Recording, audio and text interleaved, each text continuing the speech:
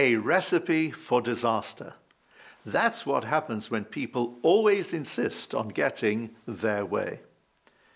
In Parshat Tzav, the Torah introduces us to the Korban Olah, the burnt offering.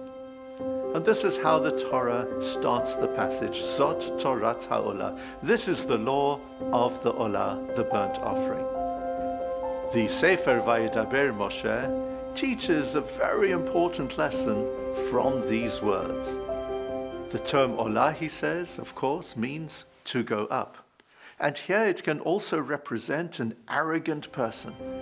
Somebody who is always trying to raise his or her level at the expense of others. People who have an expanded view of themselves. Now, what is the Torah of the Olah? What is their outlook? What is their mindset? It is all centered on the word Zot. This is what I want. This is what must happen. And they never take no for an answer. In Parshat Shoftim, the Torah famously teaches, Tzedek, Tzedek Tirdof, justice, justice, you must pursue. The term Tzedek, of course, like Tzodek, means to be correct. And our sages teach us that the term Tzedek is repeated in order to tell us that sometimes the correct thing to do is to compromise. When one has the maturity and the responsibility to compromise, then one facilitates peace and harmony.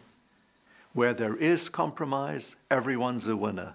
And when there's no compromise, and when everybody strives to achieve their own aspirations without ever giving in to anybody else, there is no basis for a harmonious relationship. So therefore, in the most surprising of contexts, the Torah teaches us an important lesson about human relationships. If you wish to be an Olah, always to raise your own importance, always striving to get your own way at the expense of others while propelling yourself upwards, ultimately you might just come tumbling down. Shabbat Shalom.